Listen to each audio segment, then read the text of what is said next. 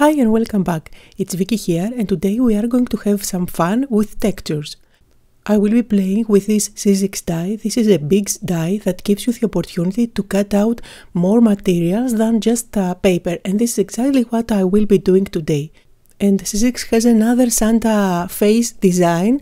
It is designed by Holtz and it's also a Bigz die, so you can choose whichever you like and you can do the exact same thing as I will be doing today.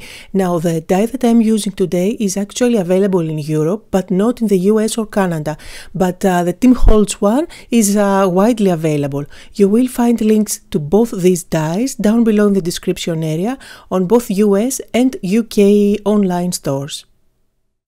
Now these days we are working with Thinlits usually, but it's a great trend, but I really like to go back to Bigz from time to time. I just love how thick materials they cut and all the texture that you can give on your projects. Now I'm going to show you how I like to store them, just because they are black front and back. Although there is a label on the side, I like to have the image in front of my die just for easy browsing. So I like to cut out the front of the packaging and I just stick it there with my tape adhesive. I store my Bigz dies vertically, one behind the other in boxes, and having this image in front of them really makes browsing through them super easy for me. Today's project is not going to be just with paper. Since I am using the Bigz die, I will take advantage of that and I will try to add as much texture as I can on my Santa. So I'm working on this scrap piece of white paper, which I am covering completely with double-sided tape. And I'm going to use this piece to create the beard, the moustache, as well as all the details for the hat of Santa. And I decided to work with batting. This is polyester batting. It's used for quilting, but you can use so many different materials. You can use felt, for example, white felt. So I'm going to make sure that I have a nice piece there, and I use the white cardstock at the back just because this batting really needs some stabilizer. Now I'm going to add one more little piece and I'm going to place them on top of my Bigz die with the batting touching the blades. I created my sandwich just with the cutting plates on top and at the bottom, and I'm running them through my Sizzix machine. By the way, this is like a Big Shot, but it's a Foldaway machine. It's available in Europe and I did made a review a while back. Now, as you can see, I'm separating all the little pieces that were all cut out like butter. I am going to take out the moustache here, and I like how thick it is. It looks like real.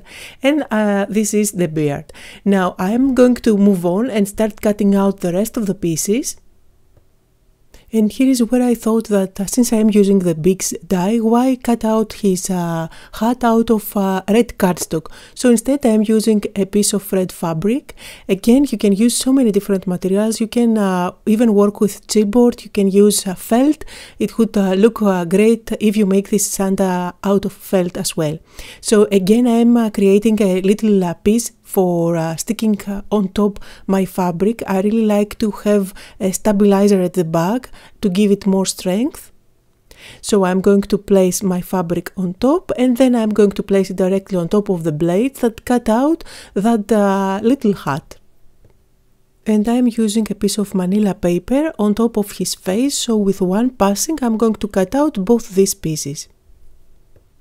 Now when you cut out his face, you will also cut out with that passing the two little dots for his eyes that I have colored with a black marker black. Now before I start assembling my little Santa, I'm going to add some pink on his cheeks, and for that I'm just using my distress ink there with a finger dabber. Now I'm going to start doing the assembly of my Santa there. For sticking all the pieces together I'm using white glue. This is a really fun process. I had so much fun while making this project, and I know that you will have fun if you do it with your kids or your grandkids.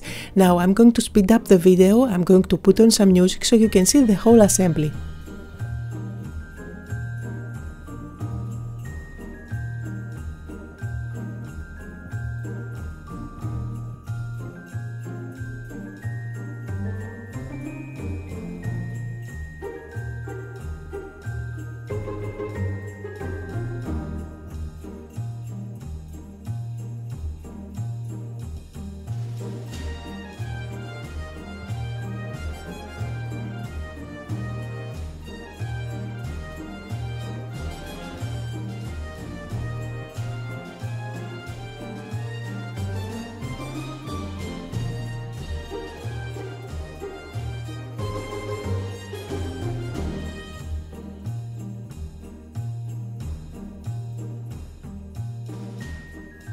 Now, of course, you can turn Santa into an ornament, you can turn him into a gift tag, you can put him on top of your gifts to decorate them. Just use Santa any way you like. I'm going to show you how easy it is to turn him into a card. So I used 2 pattern papers from a very old collection that I had in my stash. I combined the green one on top of the striped one. Now at the back of his hat I am adding some foam squares since it is quite dimensional, but at the back of his beard I'm just going to add some glue. Now since I used batting and it is polyester, it was very thick and that's why I have all that dimension. If you go with paper you can turn him completely flat. If you go with felt it's not going to be so dimensional also, so it depends on which materials you use to assemble him. My card is a standard card that's 4 1/4 by 5 1/2. My panel is going to completely cover up my card. And now all that's left to do is to add the sentiment. For that you can stamp your sentiment if you like. In this case I'm just going to use this gold cardstock and I am going to cut out the words ho ho ho using these alphabet dies by Sizzix, and by the way these are called brass capital alphabet.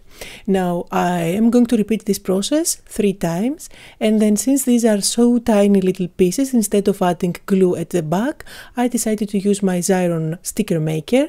I'm just going to run them all through that, and then it's just a matter of peeling them off and sticking them on my project. So that was the video for today. I hope you had fun and got inspired, and I hope that I reminded you that you can use your die cutting machine for cutting out way more materials than just paper. I will be back tomorrow with another fun video, playing with Sizzix dies and creating something dimensional with lots of texture just like today. Here are some close-up photos of the project that I created today. Thank you all so much for watching and for your lovely comments. See you tomorrow!